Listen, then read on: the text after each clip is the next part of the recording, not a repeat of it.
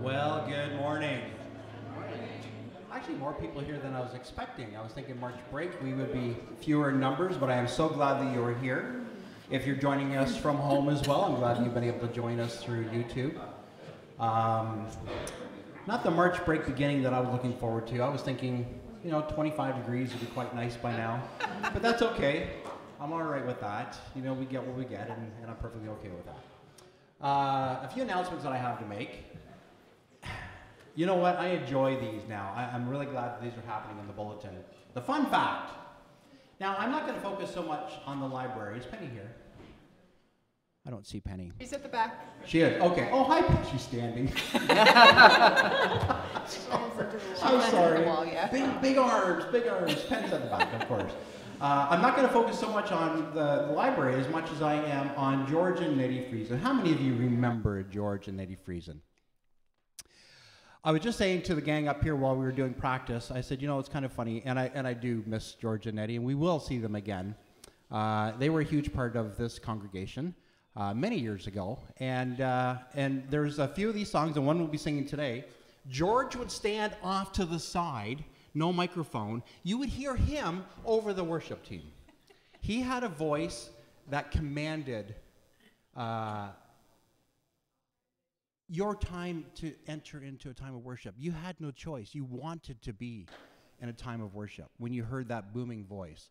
Not saying that it was George's doing. God gave him a wonderful gift and he used it.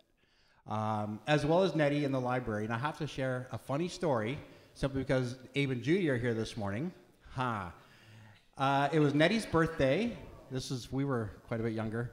And the four of us decided we were going to go sing happy birthday to Nettie. She was working in the library. It was after the service. When we all walked up, we all just started singing, all of us in different keys, totally by accident. And it was absolutely, she loved it. She absolutely loved it. It sounded terrible and it was amazing. So if you don't know who George and Nettie are, their picture, of course, is in the library. But Tom, keep coming up with these little fun facts for the bulletin. I absolutely enjoy them. Small groups update. There's been some interest from many wanting to get engaged with a small group. So if you are one of those, talk to Eddie. He'll put you in touch with a small group perhaps is looking for some people or starting a new small group. He can definitely help you with that. Help also is needed for Peter and Dorothy looking for a place to stay for a short time. The details there, of course, are in the bulletin as well. David, where's David? Come on up. I should have had you come up actually right away. So, but this sounds like this may have been a good time yesterday, and I want you to share with what happened.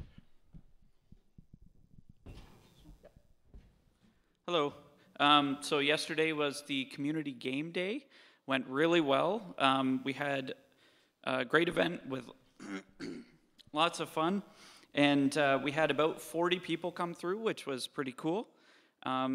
And when we started this project, we had about 50 Bibles in mind, with the expectation that we could give enough to our current youth group, as well as prepare for growth that we feel God is going to do in our church community. And we received lots of cash and food donations from attendants, as well as people who didn't attend. And we raised $1,085.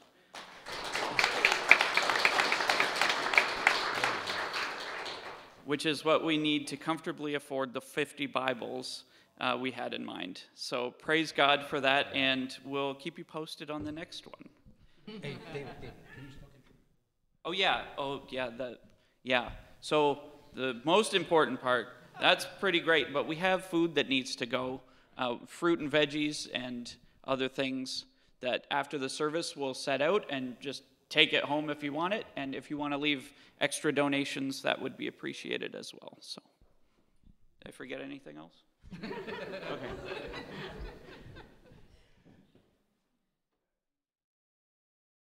Perfect. Thanks, David.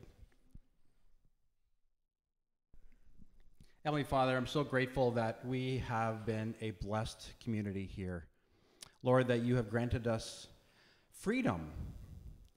We live in a country where we are not oppressed, where we can shout out to the top of our lungs that you are Lord without fear of persecution. And yet there are those who are around the world right now that are fighting quietly. They were yelling out that you are Lord in closets and in their rooms. Lord, I ask that you would bless these people. I have no idea what that must be like. I don't know if there's anyone here that would have ever experienced that, but Lord, I know that it is happening. I know that there are those persecuted around the world because of you. And Lord, I ask that you would grant peace, that you would bring peace to our hurting world, our hurting society. So much is going on that we can see in the papers, we can read online, that I'm sure must bring pain to you. Lord, I ask that you would be present here this morning, that you would cause your face to smile upon this group of believers around this and in this community as well. As I know there are many, many churches here in Elmer that are gathering right now. And even more so, Lord, that you would cause those to go out and to find the harvest, because the workers are few and the harvest is great. So, Lord, as we go into a time of worship, I ask that you would be blessed, that we would sing sweet praises, and it would be lovely to your ears. And I pray this in your holy name. Amen.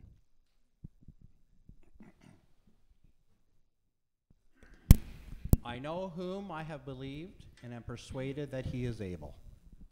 Able to do exceedingly abundantly above all that we ask or think.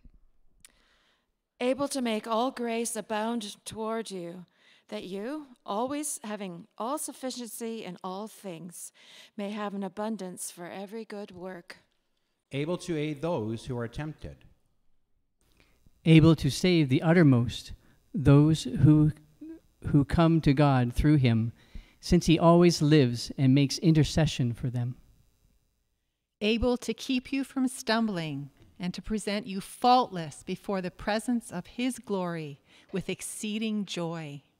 Able to keep what I have committed to him until that day. Let's stand. Believe it.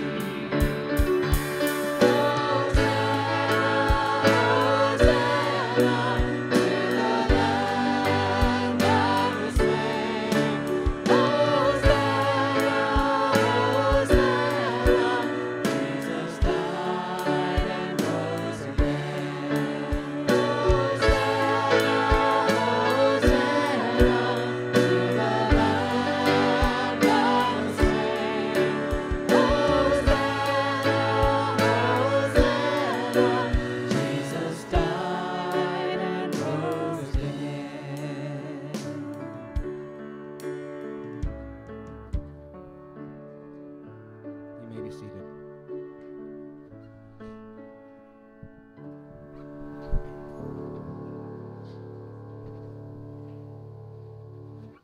Who here among this crowd, this group of people, who of you are perfect? Put your hand up. I'm not putting my hand up either. I've been thinking of this a lot. How many times have we made mistakes and go, whoa, wow, I screwed up? Yeah, I know. And how many times do we ask God for forgiveness and then ask, why are you still forgiving me? I've done this so many times. I know. I've done that as well. Isn't it amazing that we have a Lord, a God, our Savior, whom we can come to, that we can ask, that we can beg for? Actually, it's funny because we don't have to beg. He's provided his way for us, his path, directly to God. And we can come to him openly and we can pray. We can give him our petitions, our thanksgiving. And that's what we're going to do. Heavenly Father, we're so grateful that we can come before you. In our bulletin, we have prayer requests, but it's so much more than just requests, Lord. I know there are some in this list of names who are desperately seeking healing. There are those seeking jobs. And Lord, we have a search committee who is seeking a new pastor. And we have those who are seeking relief from pain, relief from seizures. We have those around our world who are seeking relief from war, struggling with eating disorders. Lord, we think of Norma, who is in long-term care, seeking your peace. And Dorothy and Jim and Sandra, as they are halfway around the world, seeking your guidance. Lord, we've been granted freedom to send those around the world. I know leading a reading earlier this week on some of the comments on a blog that I was quite interested in, and some of the comments were, well, you can pray to your deity God and you can keep asking for miracles that'll never happen. Lord, these are the people so desperately need to see, you, that need to hear from you, that you need to display who you are. It's not just a prayer request for those who are amongst us here now, but Lord, for this community, for our county, for our province, for our country, and for those around the world. Lord, that you have already provided that way. You have already provided the path. Bring belief to those unbelieving. Bring healing to those who are ill. And Lord, bring your Spirit to those who are desperately seeking you, and even those who don't know it. They know there's something missing, something that should be there, and they just don't know what it is. Lord, provide your Spirit for them, and even for us as well. Because I know there's times, even in my unbelief, I struggle with things. So Lord, I'm so grateful that we live in a community that we can freely worship you. And Lord, we bring these people before you week after week, but it's daily. And we do it with expectation. And I have seen your work. I have seen the miracles. And there are many here that will say the same thing. And we know that you're more than just real. You are Lord and Savior. So Lord, as the ushers come forward as well, I would ask that you would collect this offering, that it may be used in order to send more workers into the vineyard, for the harvest is great, and the workers are few. So Lord, bless this offering. In your holy name I pray. Amen.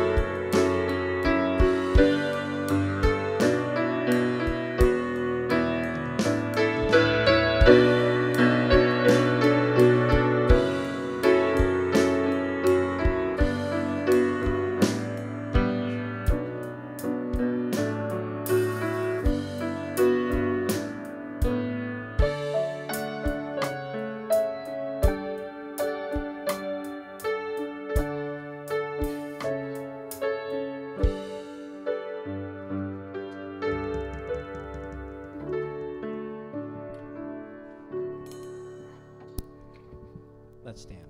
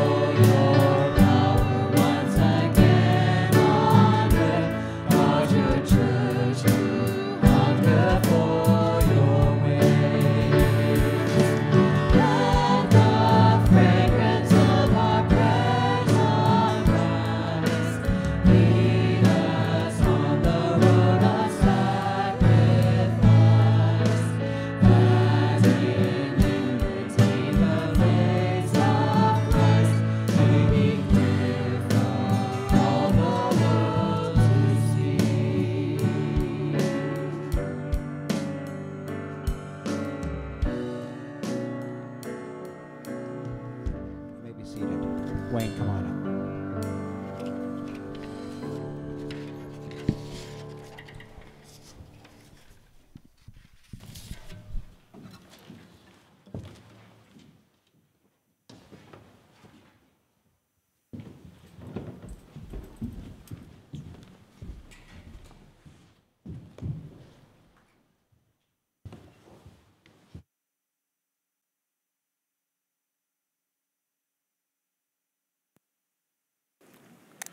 Light's green.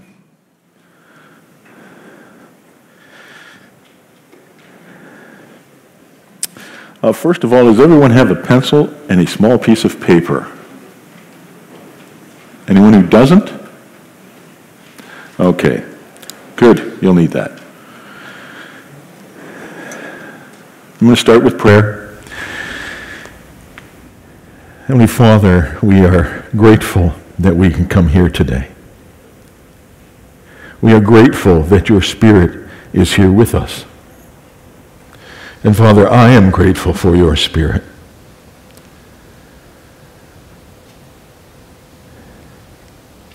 Every minute of every day. And I know that I don't deserve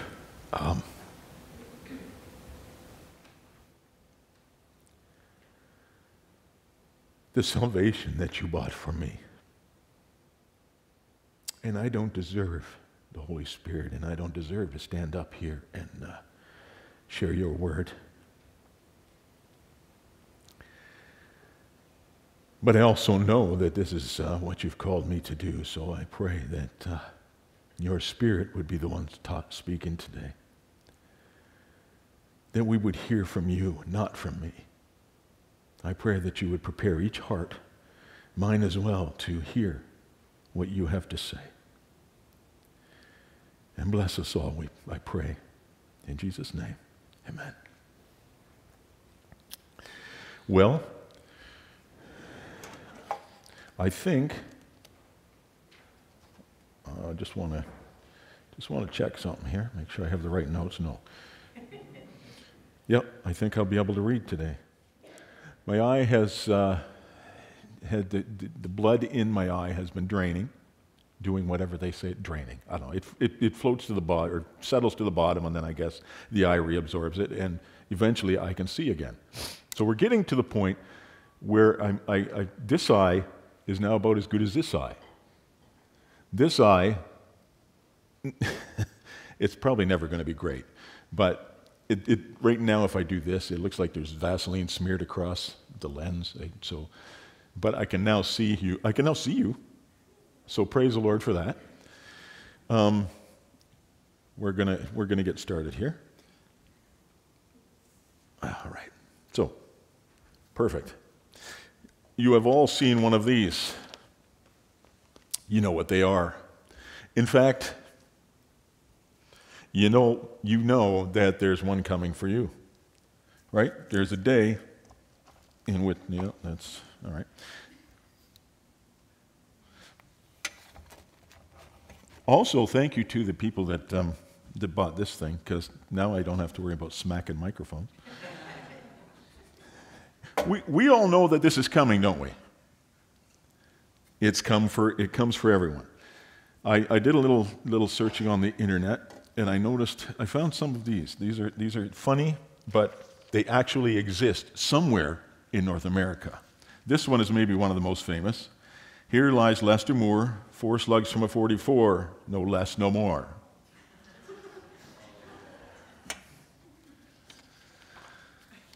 Here lies the body of Jonathan Blake, stepped on the gas instead of the brake. You have to wonder about the people writing these. Here lies a man named Zeke, second fastest gun in Cripple Creek. Okay. This one's sad. Bill Blake was hanged by mistake. That's pretty sad. This is one June would love. On the 22nd of June, Jonathan Fiddle went out of tune.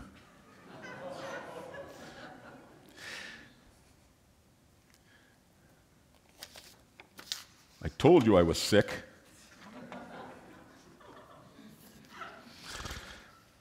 And I was hoping for a pyramid. Now, you have to think that the people who wrote these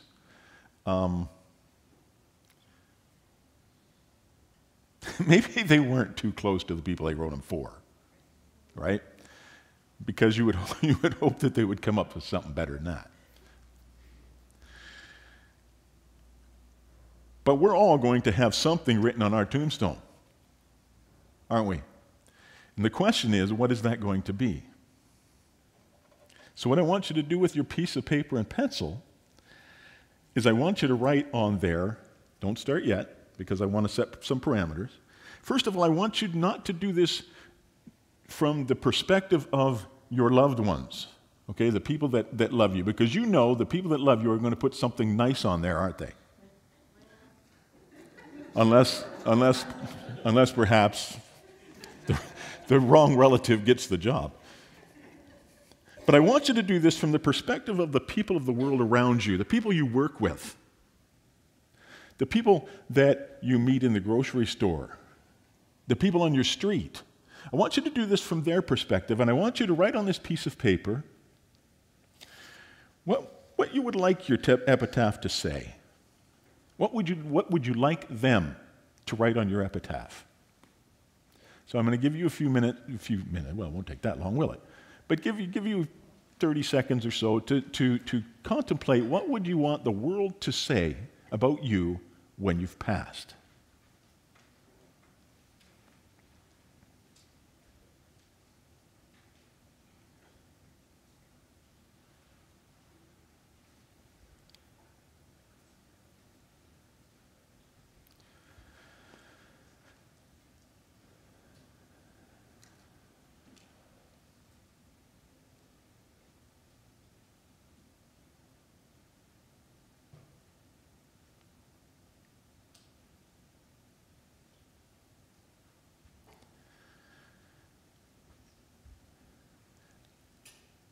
And now, I would like you to turn your paper over and write down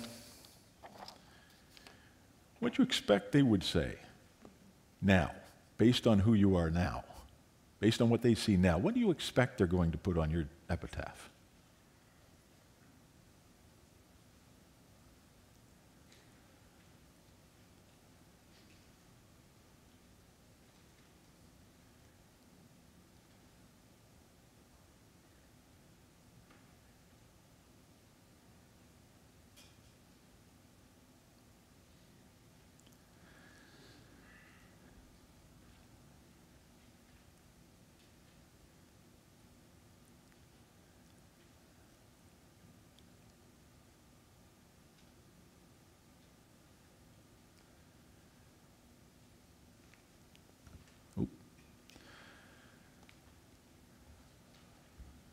Question. Are they the same? Are they the same thing? I know mine isn't. I think every one of us would like the world to say, we're a winner. Right? We'd like them to say good things. We'd like them to say, perhaps, that they saw Jesus Christ in us, or that we were loving. And I expect most of us expect to see something different. I expect most of us expect to see that we didn't live up to what we wanted to live up to. So the question then is, how do we change the trajectory of our lives so that in the end we end up with a gravestone, a tombstone that says what we want it to say, what we hope it would say? How do we change the trajectory of our lives so that people are going to see Christ in us?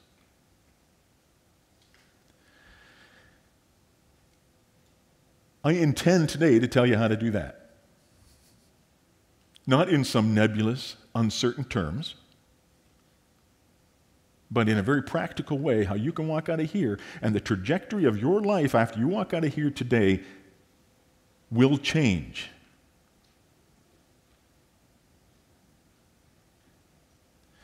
And we're going to do that by looking at John. 1 John 5, verses 1 to 12. Now, I don't know about the other people that have been preaching through this, but I'm finding that I got the best scriptures. I'm sorry, Ann, Eddie. And I agree. I think it's as as we're doing this, we're reading over the whole book, but we're really digging into the pieces that we've gotten to preach, and you just got to love it. Now, the thing about John. Okay, let's look at Paul. Paul was he's kind of like me. He's very, now I'm not saying that I'm exceptionally intelligent. I mean, not out loud. But I'm a little bit like Paul. Paul is very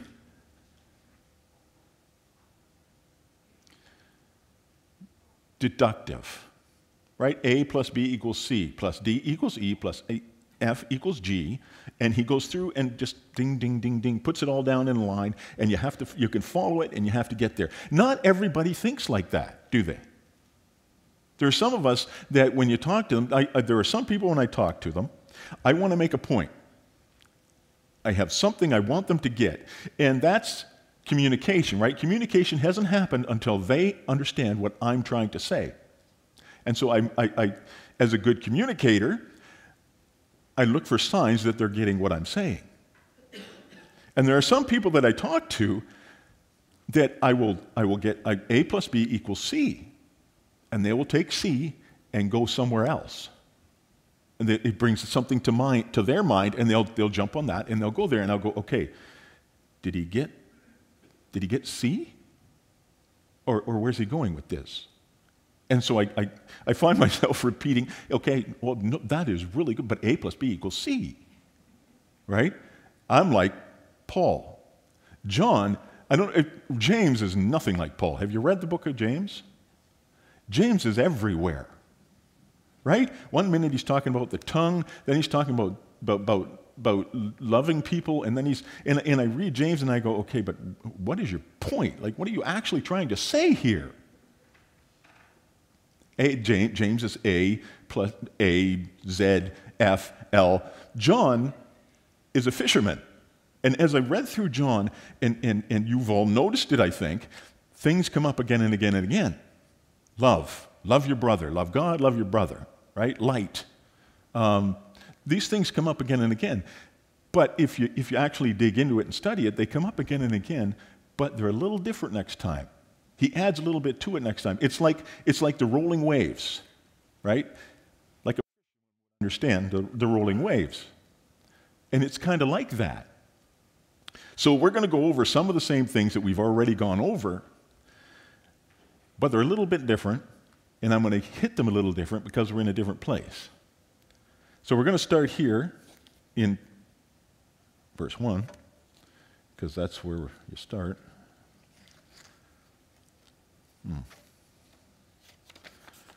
And verse 1 says this: whoever believes that Jesus Christ is born of God, and whoever loves the Father loves the child born of him. Now we've heard, this is not new, right? If you love God, you love his children. But this twisted it for me a little bit. Because if you love God, you love those who are born of God. So all of a sudden there's a reason to love them. It just somehow something clicked. And it clicked to me when I realized that we have friends, Gerda and I. I understand it's hard to believe. For me, not for her. We have friends that we've known, 30 years. We've gone camping for weeks together. We've done all this stuff together. Now, they have 4 children. We have 4 children. And their children sometimes can get on my nerves. There's a story there, Mel will remember, from... They can sometimes get on my nerves, but you know what? We got to go to one of a wedding. One of their weddings? That must be it.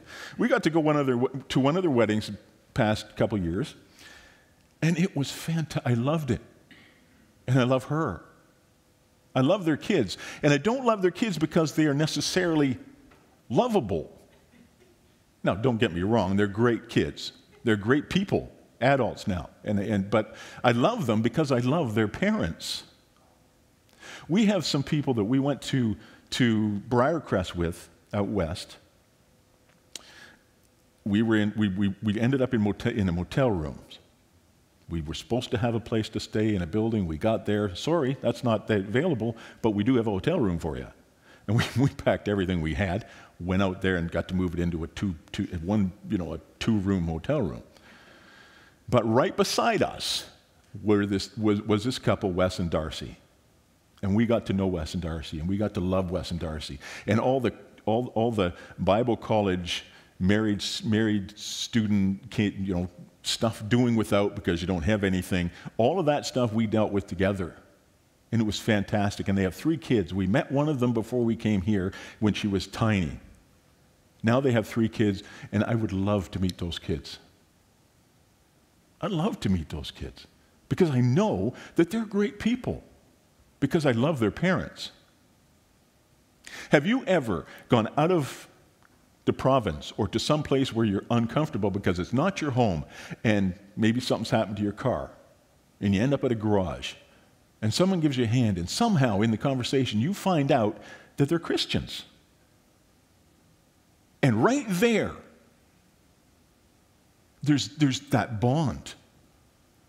And you drive away thinking this has happened, and you drive away thinking, I wish I could get to know them better. It's because we love God that we love his children.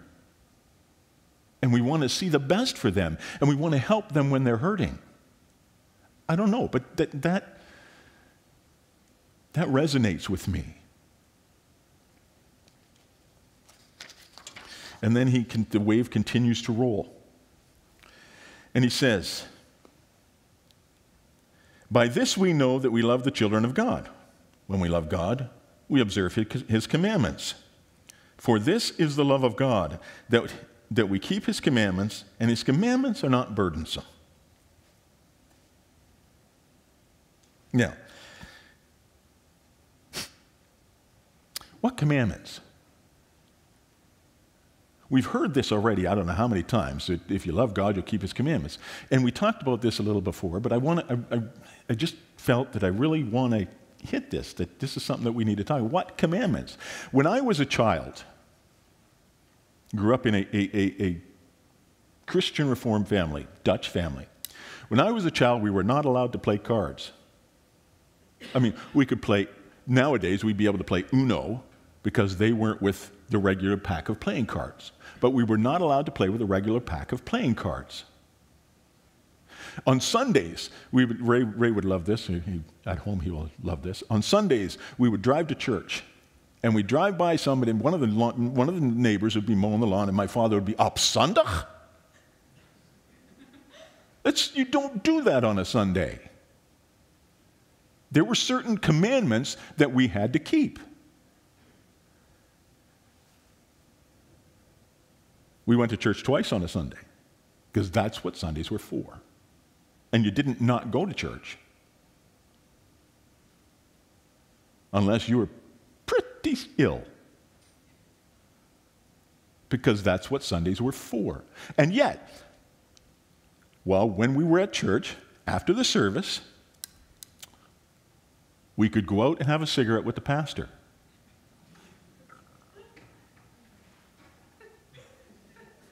So there are all kinds of commandments. I'm sure that some of you have different commandments that you did or didn't keep on a Sunday or any other time of the week. When we were at Briarcrest, as married students, we could go see movies. But the single students couldn't, because their parents might not have wanted them to. So everybody lived under the same commandments. So when John says that if we love him, we will keep his commandments, what commandments? Well, let's go back to the Old Testament. The Old Testament, there are, I believe, 640 commandments that the Israelites had to keep. You could not boil a kid in its mother's milk. You could not wear clothing that had 2 mixes of material. Now, I guarantee you that there's probably not even, probably. Anyway, there's a very good chance that there's not one of us in this building right now that doesn't have at least one article of clothing on that is a mixture of materials. Cotton, rayon, polyester, whatever. Why? Why don't we keep these 640 commandments? Well, okay. That was for them, not for us. There was a time and a place, like not eating pork. We can now eat pork because, well, for one reason, we can cook it, perhaps, or we know enough to cook it better than they do. I don't know. I'm not really sure what the reason was they weren't supposed to eat pork. Maybe it was just, don't eat it because I need to set some stuff apart. I don't know. I did not dig into that for this sermon. You can do that yourselves. But obviously those are not commandments that we all feel obligated to keep. But the 10 commandments, right? The 10 commandments, that's got to be the ones. Because those were written by God's finger on pieces of stone and put in the Ark of the Covenant and stayed there forever. Wherever the Ark of the Covenant is now, they're probably still in it. I've heard that it could be underneath Golgotha, although I'm kind of skeptical. You never know what you find on the internet nowadays. But those 10, those are the commandments he's talking about, right? But let's fast forward a few thousand years. Paul and Barnabas come back from their first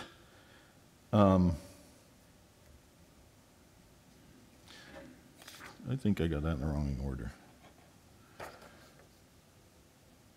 Nope. Okay. They come back from their first missionary journey, and they want to make sure they're not throwing stuff out there that they shouldn't be, because they've had people come and say, hey, if these people want to obey, want to become Christians, they have to be circumcised. They have to obey the right commandments. Right? They have to obey the commandments. So they meet in Jerusalem. They have a big powwow. Oh, maybe I'm not allowed to say that anymore. They have a big meeting, and James, the guy who seems to be in charge, says this: therefore, it is my judgment that we do not trouble those who are turning to God from among the Gentiles, but that we write to them that they abstain from things contaminated by idols, and from fornication, and from what is strangled, and from blood. Now, these are Gentiles that they're talking about. And the Gentiles, how many of you think the Gentiles knew the Ten Commandments? Yeah, I don't think they did either. But there's nothing in here about tell them to keep the Ten Commandments and don't eat stuff given to idols and whatever. There's nothing in there about that, is there? Why? If we ask about these ones, let's ask about these. Why did they pick these particular commandments to give to the Gentiles? The next verse says, for Moses from ancient generation says, in every city those who preach him, since he is read in the synagogues every Sabbath. So what was the point? The point was, if the Jews see you Gentiles eating meat that is given to idols, they're not going to accept Christianity, because they're going to think that Christianity has nothing to do with the Jews. So there was a reason for these commandments that they gave them. There was a point. And the point was, we want Jews to come to Jesus as well. So we don't want to do anything that is going to stop Jews from coming to Jesus. So as we send missionaries around the world, there are probably times when we say to them, don't do this, this, and this. If we're going to send missionaries into a Muslim country, there are things we're going to say to them, it's not wise to do these things, because if you do these things, they are not going to come to Christ. So let's look at these commandments. 1 Corinthians chapter 8, verses 4 to 6. Therefore, concerning the eating of things sacrificed to idols, we know that there is no such thing as an idol in the world, and that there is no God but one. For even if there are so-called gods, whether in heaven or on earth, as indeed there are many gods and many lords, yet for us there is but one God. Then we skip down to verse 9, but take care that this liberty, what liberty? The liberty to eat things given to idols. Take care that this liberty of yours does not somehow become a stumbling block to the weak. For if someone sees you who have knowledge, the knowledge that eating things given to idols is not a sin. If someone who sees you who have knowledge dining in an idol's temple, will not his conscience, if he is weak, be strengthened to eat things sacrificed to idols? And if he does, will he not feel its sin and end up condemning himself, which is not what we're supposed to do? And it goes on through here, throughout that verse, and also Romans 8, it talks about giving up things because you have a weaker brother. Right? Do I really need to eat food given to idols? I don't need to. I don't feel it's a problem, but I don't need to because my brother feels it's a problem. So then I abstain from it for him. So that's what he's talking about. But what we see is even those commandments that they gave in the first century didn't hold out forever, did they? So in John 5, 1 to 3, what commandments? What commandments are we as Christians supposed to follow? If all of this stuff, somehow, in some cases, we've had mission organizations that went to places in Africa, and had a horrible time trying to find elders for the churches they started because every man in the village had more than one wife. And what does Paul say? An elder must be the husband of one wife. And in the past, we struggled over that. And I would probably say, you know what? Find men. Tell everyone who's going to be married now that we don't marry more than one wife. But maybe we choose people to be elders who have more than one wife, because it's not, is that commandment meant for every place? If there are times when we can't do that, do we find ways around it? Because what commandments is John talking about? Well, let's back up to John 3:23. This is his commandment, that we believe in the name of his Son, Jesus Christ, and love one another just as he commanded us.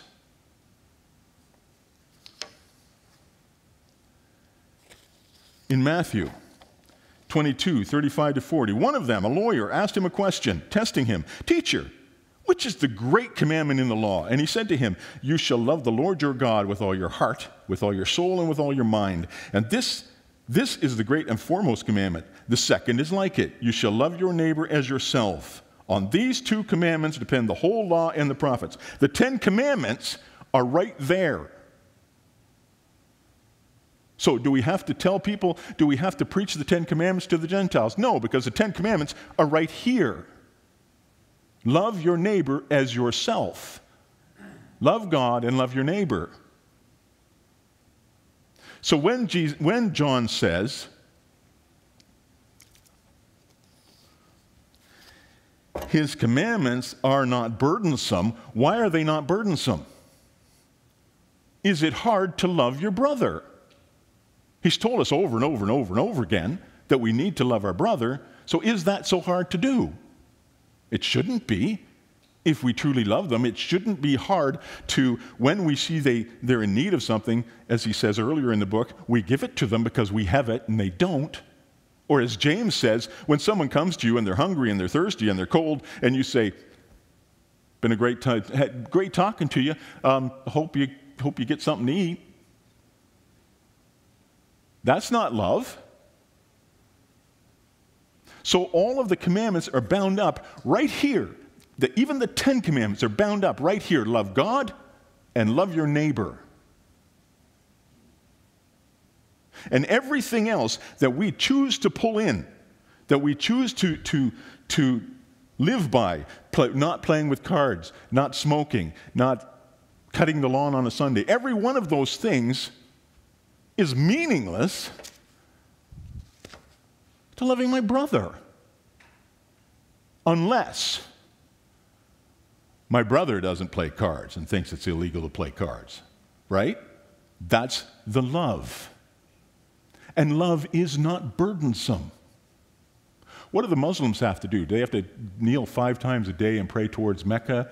And those things are burdensome. I mean, they would be for me. But none of our commandments are burdensome, he says.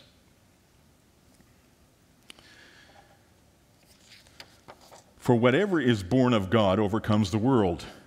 This is the victory that has overcome the world, our faith.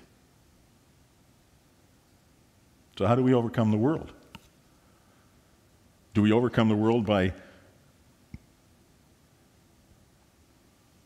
putting up certain commandments, right? Certain things we should and shouldn't do, and that will help us overcome the world? Is that how it's done? John says it's our faith. Not these commandments that we like to put in place. Who is the one who overcomes the world? We're going to come back here. Who is the one who overcomes the world but the one who believes that Jesus is the Son of God? That's our faith, right? Now we're going to come back here because this is where I want to kind of dig my I don't know, where I want to concentrate. But let's move on for now.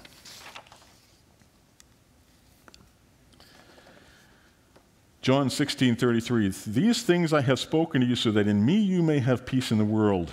It's peace. Yeah. Okay, punctuation is still hard. "In the world you have tribulation, but take courage. I have overcome the world." So faith in Jesus overcomes the world because he has overcome the world. He's already done the work for us, hasn't he? When he died on the cross, he did the work for us.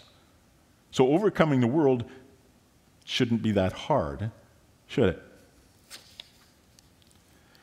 First John, back to the John. This is the one who came by water and the blood. Who is? Jesus Christ. Not with the water only, but with the water and with the blood. It is the Spirit who testifies, because the Spirit is the truth. For there are three that testify. There is the Spirit, and the water, and the blood. And these three are in agreement. So, what does that mean? Well, he's back again, as he has been before, talking about Jesus as the Son of God, come in the flesh as Son of God. And if you do not believe that he came in the flesh, you do not believe that he is the Son of God.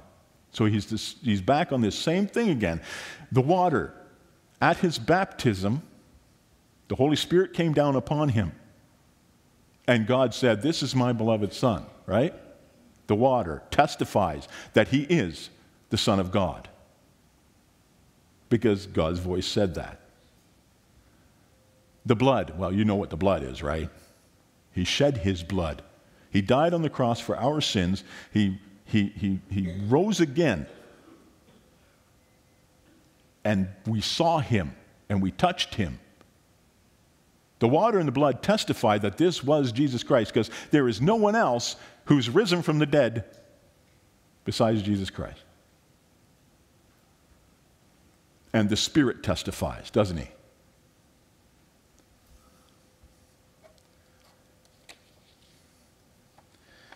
So if we, I want to go here. I think I want to go to the next slide. Nope. Back up. There we are. That's the one I want. The Spirit, Romans 8:16, the Spirit himself testifies with our spirit that we are children of God. So there's the testimony, right? The Spirit testifies. So there's the water, Jesus' baptism, and the Holy Spirit. The blood, Jesus' death and resurrection, and the Holy Spirit testifying in our hearts that he is the Son of God. Now I want to go to the slide with John 5:9-10a. I must have missed them up. Anyway, if we receive the testimony of men, and we do, don't we? In every court in the land, we receive the testimony of men. The testimony of God is greater, for the testimony of God is this, that he has testified concerning his Son in three ways. The one who believes in the Son of God has the testimony in himself, and then we'll just skip to where that carries on. The one who does not believe God has made him a liar, and because he has not believed in the testimony that God has given concerning his Son. And the testimony is this, that God has given us eternal life, and this life is in his Son. He who has the Son has the life. He who does not have the Son does not have the life. So,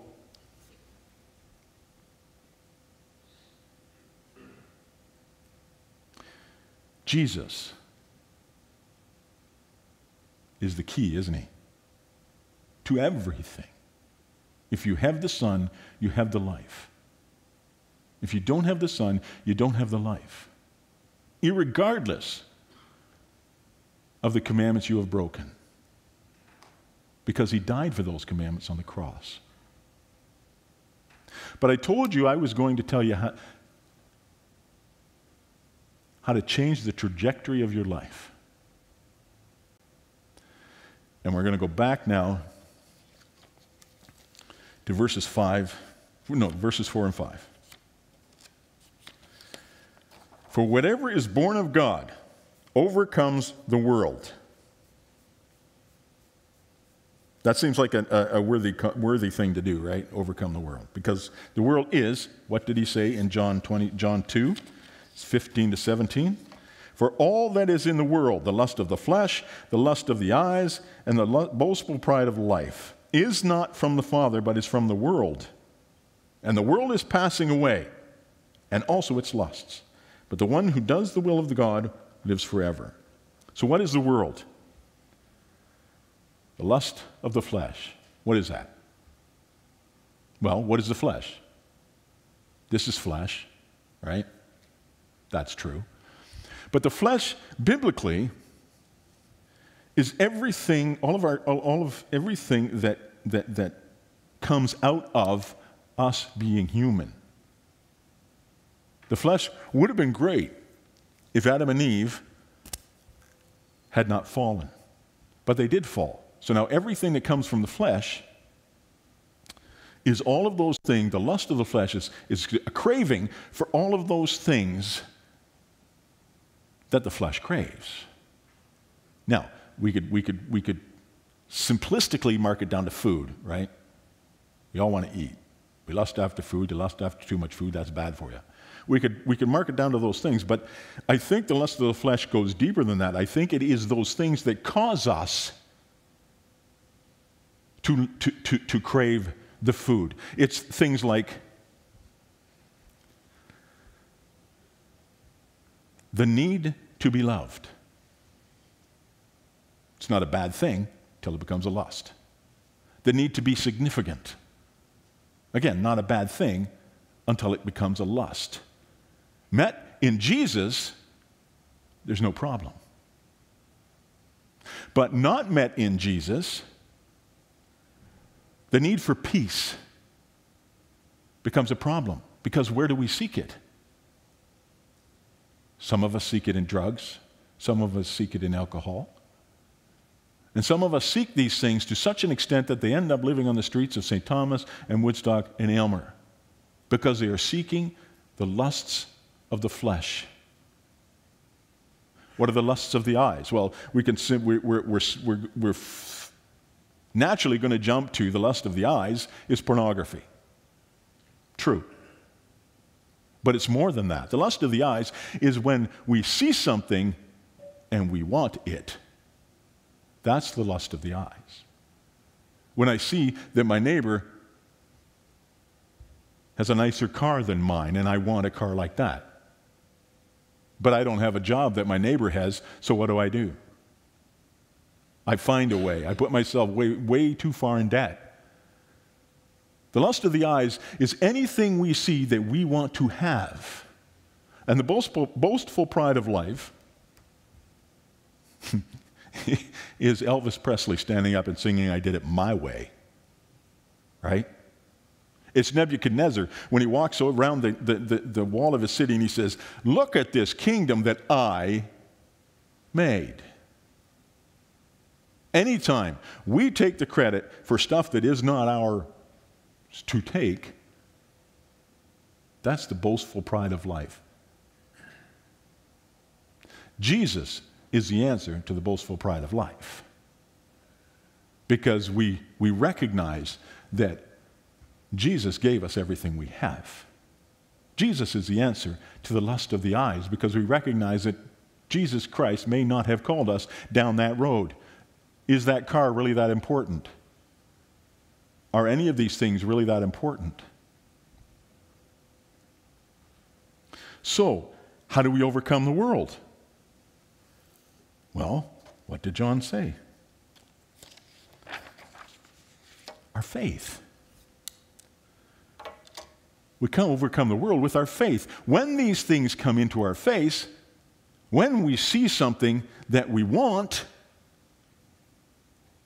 we turn to Jesus instead, because Jesus has given us everything we need. When we desire something like peace,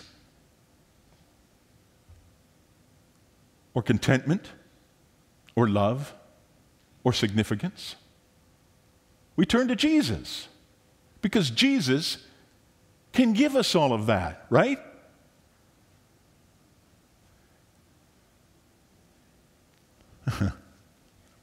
Only it doesn't work, does it? It doesn't work.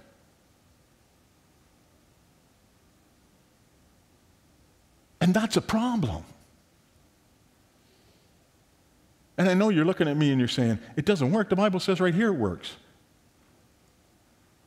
But look at us, Christians. Every study that they've put out there shows us that we are no different from the world.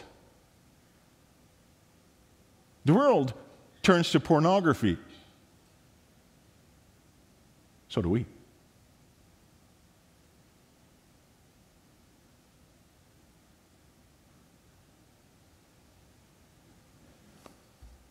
It doesn't work. Our divorce rate is no lower than the world's.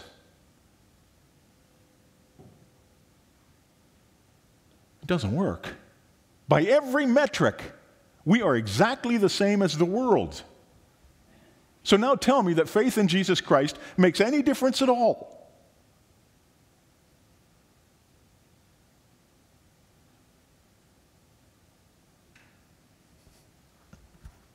Why are we here? Why is this the case? Why are we exactly the same as the world?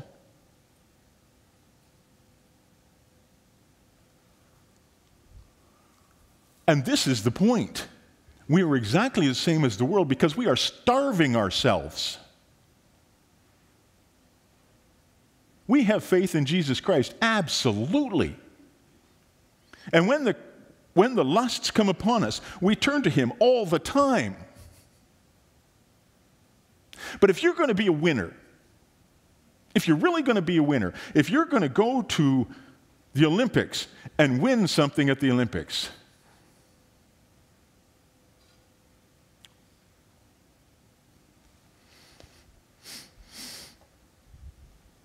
what do you have to do? You see, we Christians, the vast majority of us,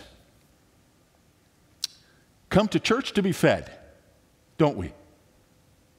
We say that all the time. We want a pastor who's going to feed us. We want a church that's going to feed us. Those of us that are doing really well, pick up our Bibles and read a chapter or two before bed.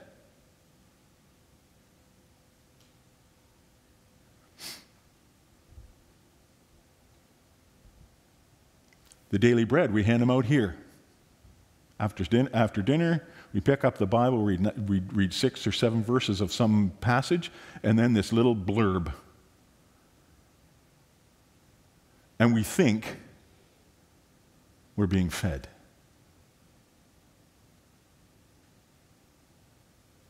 Let's put that in these terms.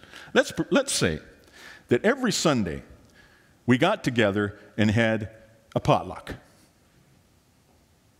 We sat down together as a church and we had a potluck every Sunday.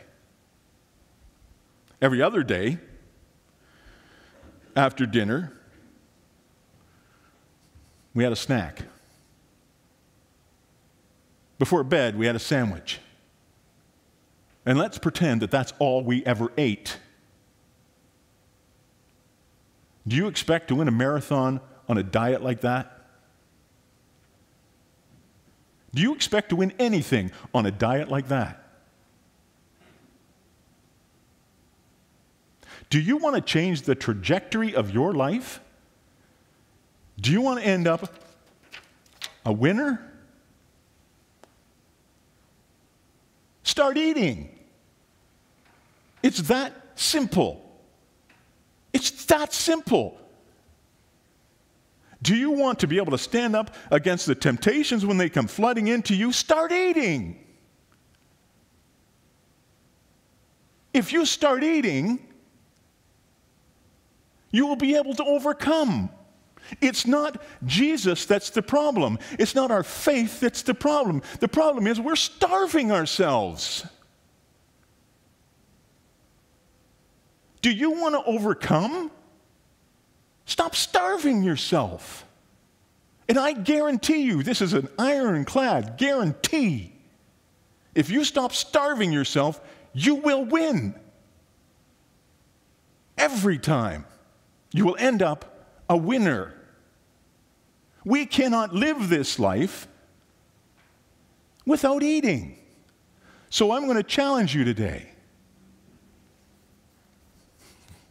It's not a hard thing to do. I'm going to challenge you today to read your Bible for a half hour every day. A half hour. Now, I know the thoughts that come to mind, where am I going to find a half hour? How can I read my Bible? And you know what those thoughts are? Satan jumping right up in your face and saying, this can't be done, dude. You don't have the time.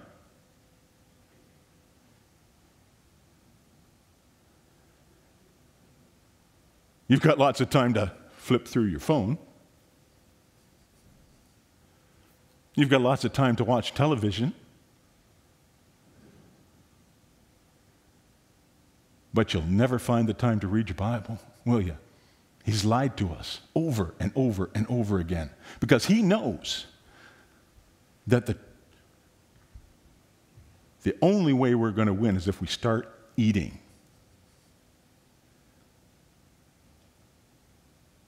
Now, this doesn't have to become a commandment, okay?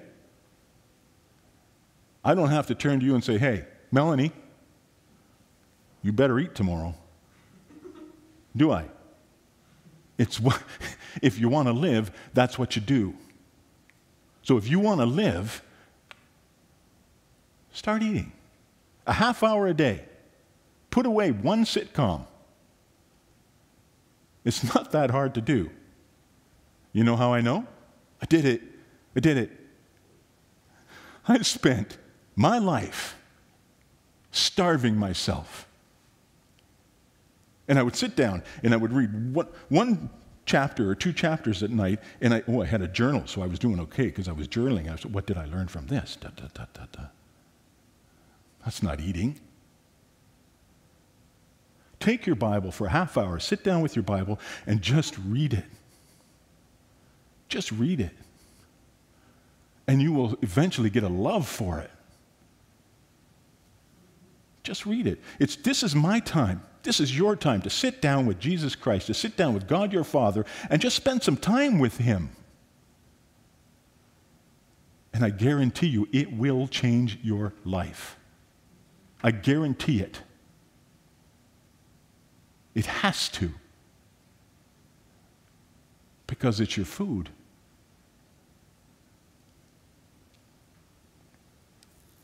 So, half hour a day. You miss a day, it's not a big deal. I missed a day. I started about this time last year, started reading my Bible for a half hour a day. The only reason I did it was I said, you know what, I just want to be with God. I just want to spend some time with God. I missed a day. And that irked me. I did not like that. Now, I made up for it, because that's the kind of guy I am. You don't have to. If you miss a day, you miss a day, right? Then you pick it up the next day. I made up for it. We went to Aruba, and while I was in Aruba, I read the Bible for 35 minutes a day. For 2 weeks. So I made up for my day lost. But whatever. This is not a commandment. This is a chance for you to allow God to work in you. And to do that, you have to eat. Now, I say it's a guarantee. I want, put that video up now. I want you to watch this.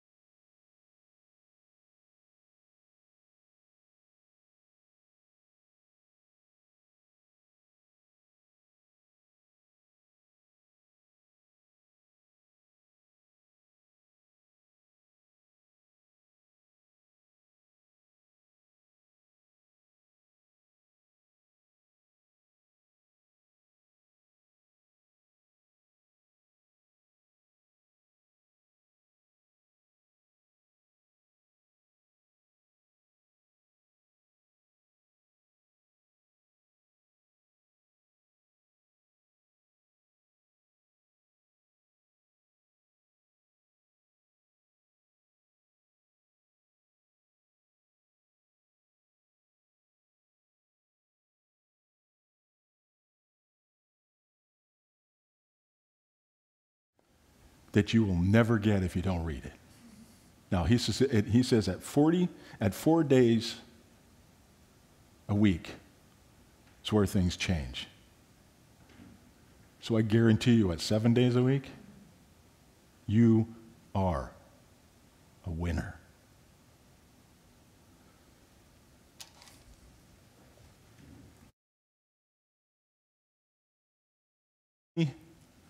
We thank you that you've given us everything we need. I pray that you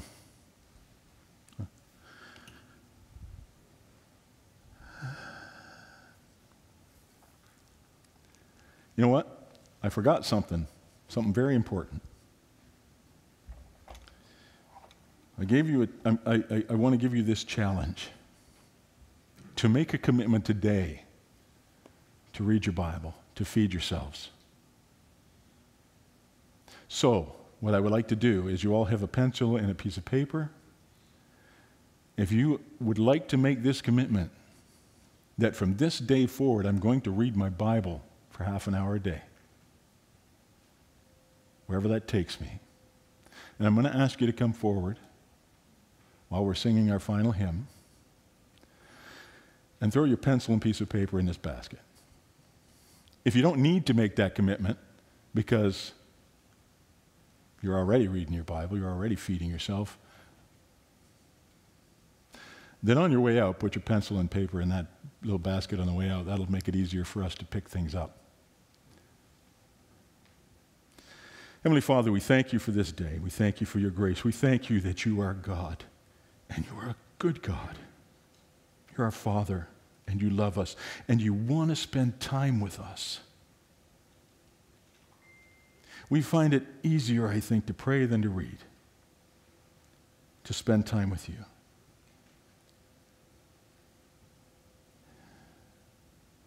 And I suspect we don't find a lot of time for that either. But Father, help us to start here.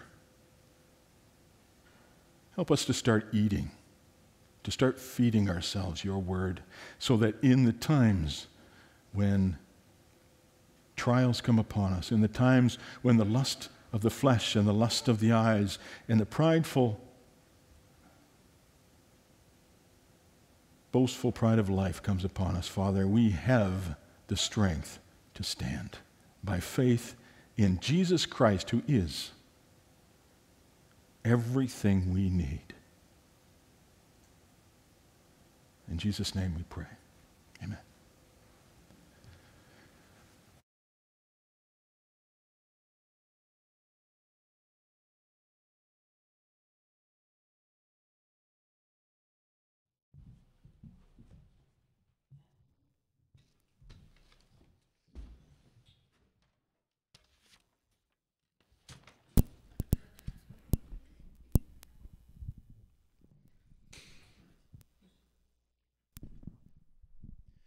Let's stand.